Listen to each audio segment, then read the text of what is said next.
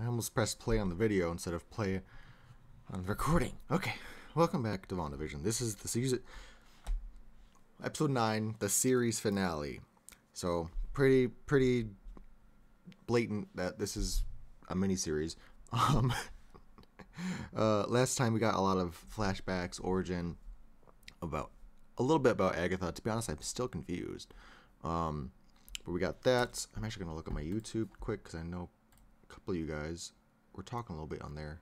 I just want to make sure I mention them if anything big was happening. Shit. But last time, yeah, Agatha origins in Salem. We had Wanda is confirmed to use chaos magic, and she's the Scarlet Witch, which again, who knows what that means. Like, I don't know in the comics what it means, so I don't know if that's like. So there's a couple things here. Firstly, in the back of my mind, I was thinking maybe they're setting up Scarlet Witch as sort of like this Phoenix Force entity, because the way she had like that vision with the Mind Stone and everything like that, and obviously the connection to mutants, I was thinking maybe she was like the vessel for the Phoenix Force in the MCU. But then I believe the showrunner, a writer, somebody from the show pretty much put out a statement saying, I think a lot of fans are going to be disappointed with the finale. And to me, that means there's not going to be mutants.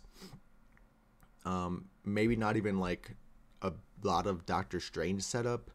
I feel like it was a way to temper expectations because a lot of people had, I'm included a little bit, had expectations that this show was going to introduce some things that maybe aren't going to be introduced. So I'm kind of going in with low expectations for this episode, and the greater MCU as a whole. So again, no more not no more mutants. Not expecting mutants to show up anywhere. Maybe not even. I know a lot of people are expecting Reed Richards for some reason. I never thought he was going to show up. I'm still kind of holding out hope for a Mordo appearance. Someone he said on Twitter, and I'm just like stuck on that. I'm like, that would be really cool if Mordo showed up. So I'm sort of still on the fence about a Doctor Strange, Mordo, some sort of one of those characters to show up in this, as sort of like a cliffhanger thing. But yeah, I'm not really expecting a lot of bigger, larger ties just yet. With Negative Vision, White Vision, sorry, I know it's Negative Vision, but I know he's called White Vision now. People are speculating that he will merge with the Westview Vision somehow. Maybe like the consciousness of Westview Vision inside of White Vision's body, since that's the actual, limbs and stuff, and that's the way that Vision as a whole can continue on in the MCU. I don't know. Honestly, I don't really care if he continues on in the MCU. I'm sorry, but like, I think Scarlet Witch for sure has a lot of potential still. Vision, this show kind of feels like, this is. I think he served his purpose. The Infinity Stones are done with. Like that, the Infinity War saga is done with. So to have the stones continue on kind of feels weird to me. So unfortunately, he is a product of the stones. He's literally one of the stones. So I don't really see a point in continuing on with his character, but we'll see. What else? Hayward, whatever his name is. Oh, that was another thing. Mephisto, I don't think it's gonna happen. I don't, like I said, that's one of those big things that everyone's sort of speculating on. I think that's kind of what the showrunner, writer, person was saying. Don't expect Mephisto to show up. I'm not. Again, I think he could be evil. Haywood definitely has his own motives, but I don't think he's like secretly Nightmare or something. Like everyone keeps saying that, so I don't think so.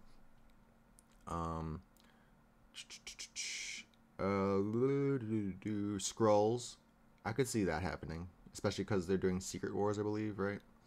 And they've set up Skrulls in the past relating to Captain Marvel, which again, Monica, Captain Marvel 2, definitely going to show up. Pietro, he's a dud. I'm so curious to see what exactly he is, because, again, the way Agatha described him, he's just like a puppet.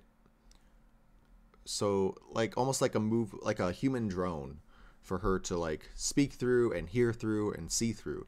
So is it literally just like some sort of random corpse that she has glamored to look like a Pietro that you know, and she didn't quite get the features right, and so that's why he doesn't look the same? You know, I still want to know more about him, but I'm, again, because he is a mutant, I'm not expecting a lot of information on him. We'll see. Anyways, let me get into the episode, find out. I clicked play on WandaVision because I have it saved on, you know, Disney Plus, and then it went to the first episode, and so it was like 29 minutes. I was like, hold up, the finale is only half an hour long, so I had to like go to the last episode. Like, oh, okay, 50 minutes, okay, we can do this. Let's go. Jeez. Oh, she wants her power? Well, there goes my theory that Agatha might be a hero. In disguise. Not the... Okay, Wizard of Oz looking ass. Oh. They already sent White Vision in? What the fuck? He's gonna start crushing your face in. Yep. Use some fucking powers, girl! Jesus! Oh, shit. We are getting Vision versus Vision.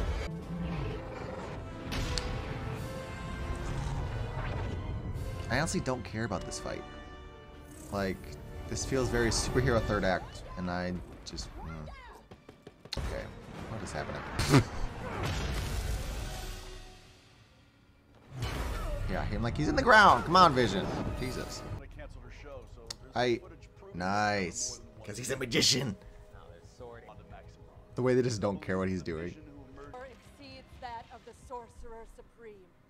Ooh, Doctor Strange. Your destiny to destroy the world. I'm not what you say I am. Another Ultron reference. There are no strings on me. Oh shit. Girl, fly out there. Get out of there. Ralph? Oh. You do. You won't let us go.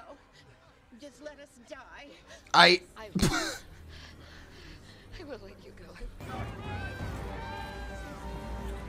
Like, is Agatha gonna try and absorb that power right now? Now you'll see. Or is it because of Vision and the kids?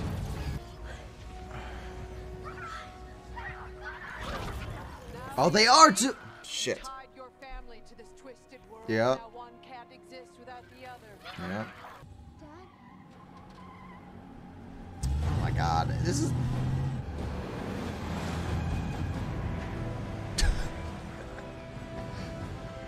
Can y'all...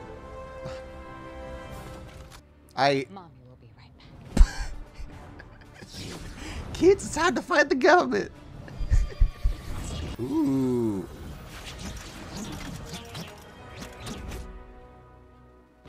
Was that Woody Harrelson? Oh.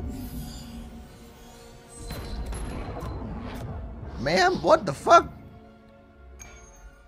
She could turn into energy. And he can stop. Yep, okay. Fuck is up with this guy? Blast him.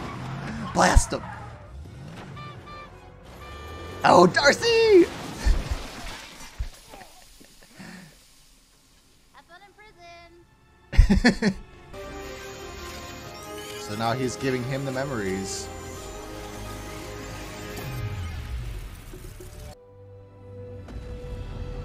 Cool.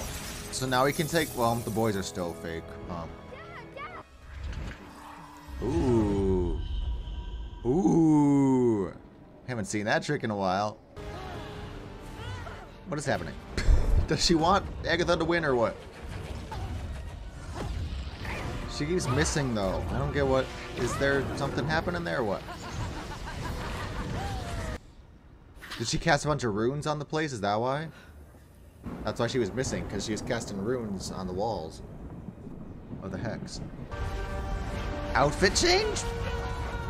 Oh. Wait, what? She's taking her power back?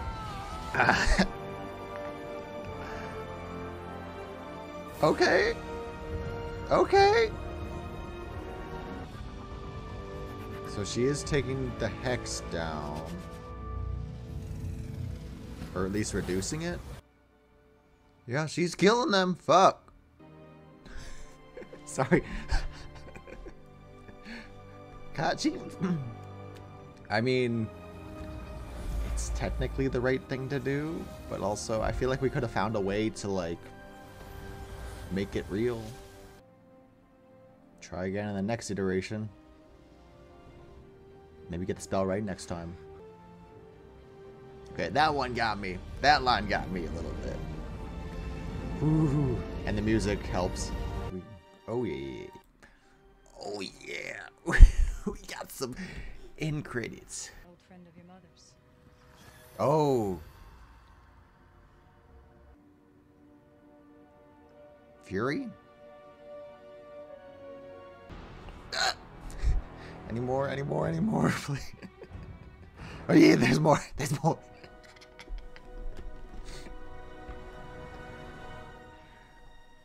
Just gotta get some more. I'm just feeding for a bit more. Not me, actually on the edge of my seat. You're in the middle of nowhere, huh? Tell me. She's gonna make another, she's gonna do it again out here. That's what I would do, writing wise. I would have her learn her lesson, try again. Oh, why? Oh. She's learning.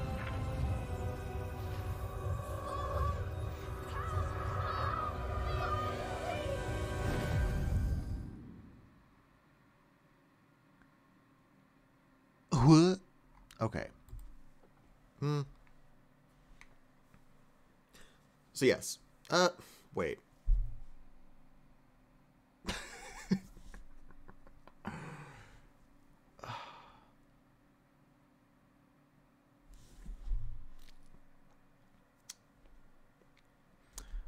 How much time do I have? Okay, I gotta be working like an hour. Okay. So Pietro's Ralph. Fine, whatever. Like I said, I wasn't expecting mutants. Cool, we wrapped up that little plot line of like, who the fuck is Ralph? Awesome. Agnes. Oh, Agatha. Okay. So my thing is, she controlled, at the end, she beat Agatha, yada yada, everything. Cool. I love that little, like, it was simple, it was cliche, but like, it was a good cliche, you know, like, it set up the fact, like, you taught me how to use runes, I put some runes down to beat you. Easy. I'm okay with the fact that she kept Agatha alive, because I was thinking it would be dumb to kill her. So I like that. I'm just confused, because if she took down the hex, you know, restored everything back to normal, where's Agatha? You know, is she just out there in the wild, mind controlled, like sedated kind of, or what? Like, where did she go? That's my thing. Because from what we've seen,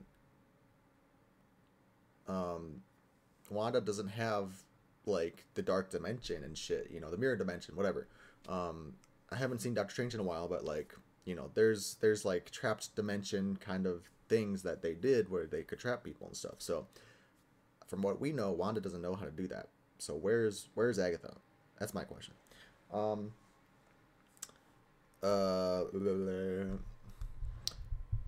We have a Vision out there in the world, White Vision with full memories, so he's like basically back to the Vision we know. He's running around somewhere, right?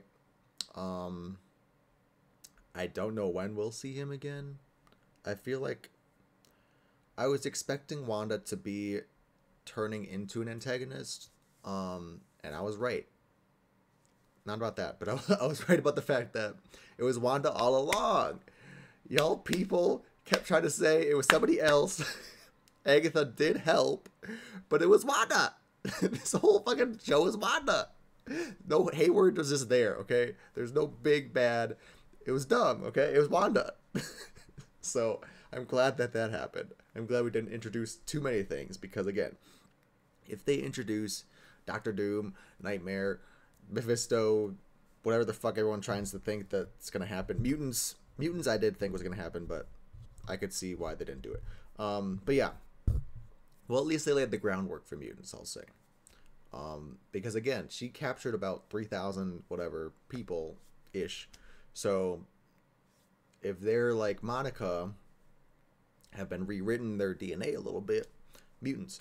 But yeah, for now there's no mutants, so I'm okay with that. But like I said, it would be too conflated, too much shit if they added all those other antagonists, especially with Agatha. I think Agatha is like the line. Like, you can't have too many things going on where until, you know, a 9-episode miniseries here.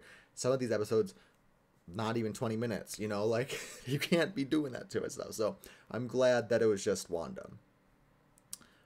Especially with the ending there, definitely setting her up, and what Agatha has been saying, definitely setting her up to be a villain in Multiverse, Doctor Strange 2.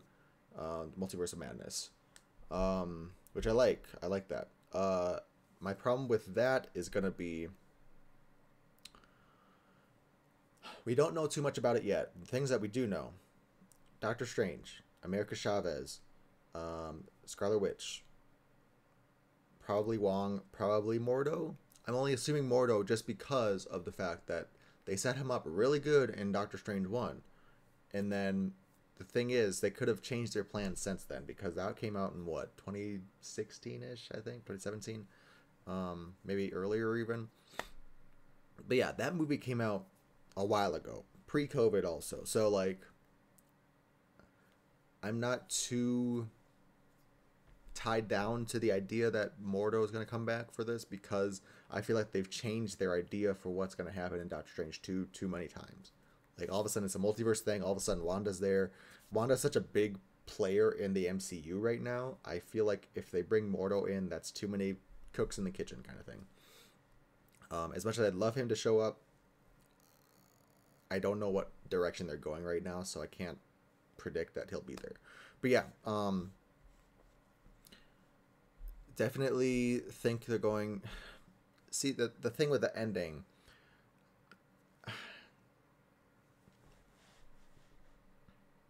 See, what sticks out to me is a couple things. Firstly, they introduced the idea of Wiccan and Speed, right? We shown here that they are part of her imagination, whatever, her, like, creation thing, but she didn't get it right. I think it would be a dumb idea to erase their existence completely, which they didn't. They specifically at the end set it up to where they're out there somewhere. Knowing that she's going to be in Multiverse of Madness, it confuses things, because maybe they're from the multiverse. They're not her children, but they're children of... I don't know how to explain it. So somebody said in the comments, I don't know if it was my video or somewhere else, but going back to the Nexus commercial, Wanda is a Nexus character. This is what they said. I don't know if it's true or not, but Wanda's a Nexus character, which basically means she is like the prime. She is it. There is no other Wanda, from what I understand. It's like, so, because I'm more versed in DC, if we go to DC, it's like how there's a multiverse in DC. There's other worlds, you know. The Earth Prime is the normal one. Then there's Earth 3, which is very much the, like, crime syndicate and, like, twisted versions of our heroes. And then there's, you know, Young Justice universe and all that shit. Okay, there's infinite Earths, right? However, there is only one Monitor and Anti-Monitor. And, you know, the Crisis on Infinite Earths, there are multiple versions of each hero, but there's only one this guy and one that guy, you know, that kind of thing. That's what I'm understanding it as. So there's only one Wanda. It's either that or this Wanda that we know is able to affect the multiverse somehow. I don't know. Like, it's complicated because I don't quite understand what it means yet. But what muddies the water is that this Doctor Strange 2 is going to revolve around the fact that there's a multiverse. And so, specifically because she is, whatever, a Nexus character or something, yada yada. Specifically because we have toyed with the idea that there are other Pietros out there. It makes me wonder, are Wiccan and Speed going to be other versions of them where they're grown up or something, and then that you can pull them back from there? I don't know. Like, there has to be a way they come back, because it is too much of a... So Wiccan especially. He is such a like... I don't even know if cult is the right word, but like, he is such a popular character in Marvel. For the gays, for Magic, for Young Avengers. It's just like, he's such like a prime real estate for the movies and the MCU that they can't get rid of him completely. So I'm just curious how they're going to bring him back. Is it going to be this version? Is it going to be some alternate reality that she picks up in Multiverse of Madness? Is it going to be 2.0 where... Because I feel like she has to... I'm calling it here now. Plot point for Doctor Strange 2. She tries again to make... Because she's living in the fucking middle of nowhere. Writing-wise, it makes sense. Her character, she would try again. She's doing some reading. She's doing some studying. She's learning how to use the magic. Agatha said it can be done. She said you can't change the spell that you've already done. So she took it down. She's going to make it better this time. She's going to make her own little ecosystem where she has vision, she has her kids, and she's not hurting anybody. But of course, from what Agatha's saying... You've set off the spark, whatever, yada yada, chaos magic. I like the story we're going with, where Wanda in the MCU starts off as a villain in Ultron. She turns around, becomes an Avenger. Cool. Because of all the things that have happened, all the grief, the tragedy she's struck in her life, she goes through this dark period in WandaVision, and then she comes out as sort of an anti-hero. So, an antagonistic force. Can you trust her? Can you not?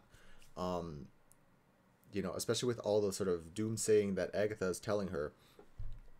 I believe it. I believe that they're setting up for Wanda to be a villain in the MCU, which is cool. I don't know how prominent a villain. I don't know how, like, is she Thanos level, or is she gonna just be like, you know, Loki level? So, I'm curious about that, but it's still cool to see.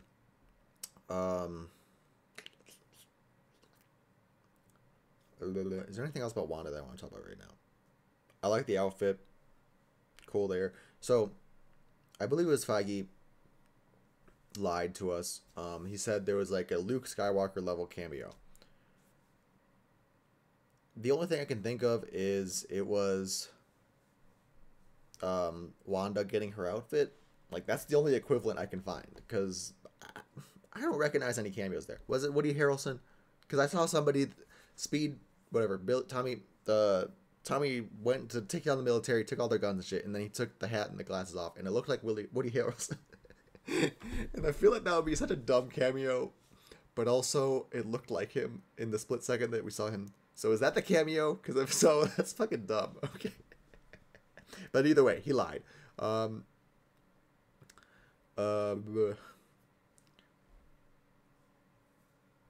Hayward again. I didn't expect a lot from him, so I'm okay with it. If they come back later and tell us, oh, he was really somebody else. Maybe, but was it the Skrull? Was that the cameo? I don't know. Anyways. We're moving on. So yeah, Hayward, he served his purpose. I don't really expect to see him a lot.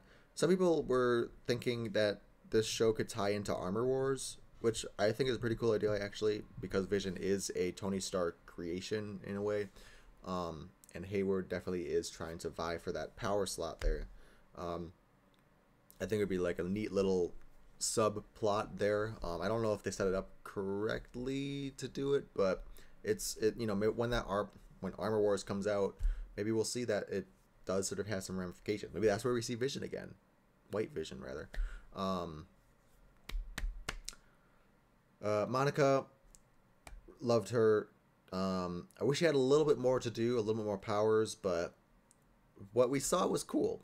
Like, we see that she can see her eyes change color. So I thought at first she was getting mind controlled by Agatha. That's why her eyes were purple. But it was because she was like looking for the magical aura of the thing that she was, you know, she was trying to find like the source of the power. So that's cool that she can sort of locate power sources there. I don't really get. I guess it was her turning into energy, and that's how she was able to like let the bullets go through her and stuff, and they were slowing down. Because if she went straight vision and just went, what's it called? It's not translucent, but it's like whatever. If she went like that, like Vision does, then the bullets would still go full force into the kids. But no, she like changed the density of her body to where it doesn't hurt her, but it still gets slowed down. So I think that was cool. I think she was turning into energy, but it was just a weird visual version of it because like she just turned yellow and like. I think me personally, if I was like in control of this, I would have done a different visual choice for how she does that to make it more clear that she is turning into physical energy. But maybe they don't want to set it up too like concretely yet either. But yeah, so that was cool. And then she's obviously going to Captain Marvel 2. We knew it. Or she could show up in Secret Wars, whatever, because they did set up the scrolls. But I think she was talking about, again, I haven't seen Captain Marvel, so I don't have a lot of room to talk, but I've read the synopsis, okay?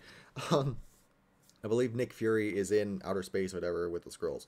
So I'm assuming that's who they're talking about here at the end of this episode was, Nick Fury wants to talk to you. So that's cool. And then Jimmy, I feel like he's the last major character I want to talk about. Darcy didn't really do much, She was there. She did stuff, but like she was Darcy, whatever. But Jimmy Woo, I liked that they gave him stuff to do in this show. I feel like Ant-Man and the Wasp, he just kind of was there, very much just like, hey, here's a name character drop. Because he didn't do anything in that show, like in that movie. I'm sorry, but no. So I'm glad that he got to like show some agency, show that he's competent for one. Now he's not just a bumbling agent side character kind of thing. He actually has authority. He actually has some skill. Like I loved that he was sneaky enough because in the comics he is sort of like a super spy kind of character.